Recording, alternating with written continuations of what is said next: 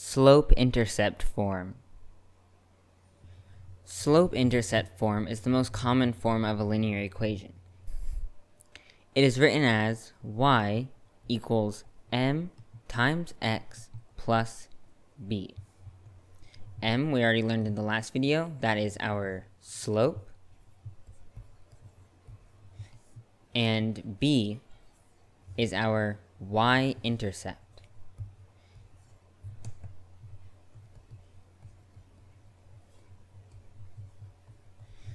The y-intercept is where the line intersects the y-axis. The x-intercept would be where it crosses the x-axis. So let's look at a graph so we can see how all of these different components work together. Here we have y equals mx plus b. So let's look first at how our slope affects the line. We already learned that in our last video about slope. The slope affects the line's steepness. We make it negative, it'll slope down. Positive, it'll slope upwards. But now let's look at our b value, the y-intercept. I have to make this less steep because otherwise it'll be hard to see what our b value is actually doing. So I've gone ahead and labeled the axes, and let's change our b value to see what it does to our equation. As you can see, as we increase the b value, the line crosses the y-axis at higher and higher points. It's moving our line upwards. And if we decrease it, you can see it moves our line downwards. And our y-intercept will be lower. It'll be down here. And then if we make our b value 0, you can see it intersects both axes at the origin. Now let's solve a couple example problems. Here we have the graph of a line, and we're asked to solve for its equation in the form y equals mx plus b, slope-intercept form.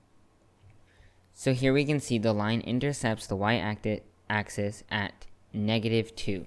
So we know our b value is going to be equal to -2. But we still need our slope, so let's try to find that. So let's pick another point on this line. You can see that 1, 3 is on this line, so let's pick that point, and then let's see if we can calculate our slope. So we can move 1, 2, 3, 4, 5 up, so our change in y is going to be equal to 5, and then we need to divide by our change in x, so let's find our change in x.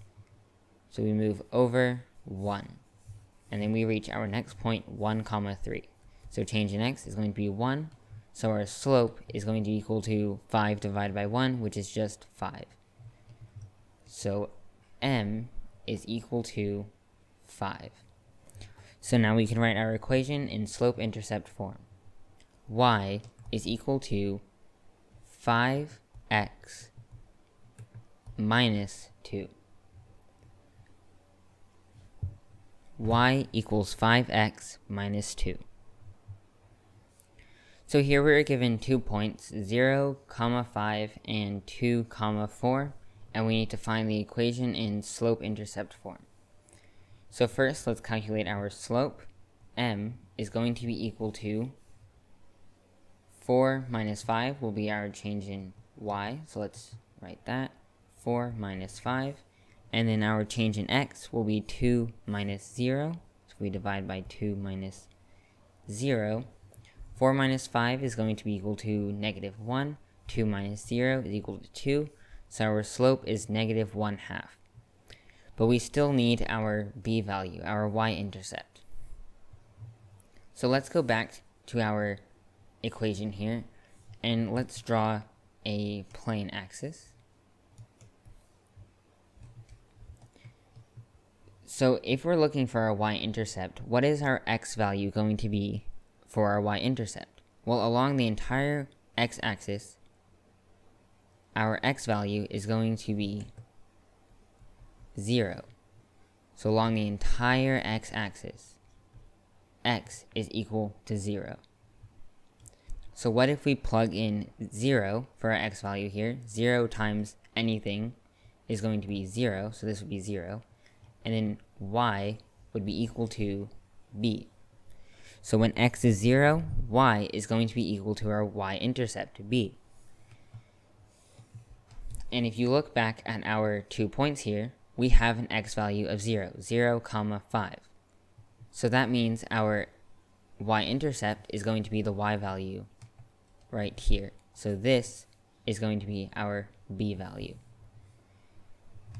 So now we can write our equation. It is going to be y is equal to our slope, which is -1/2 times x, and then we add 5. So our equation in slope-intercept form is y equals -1/2 x plus 5.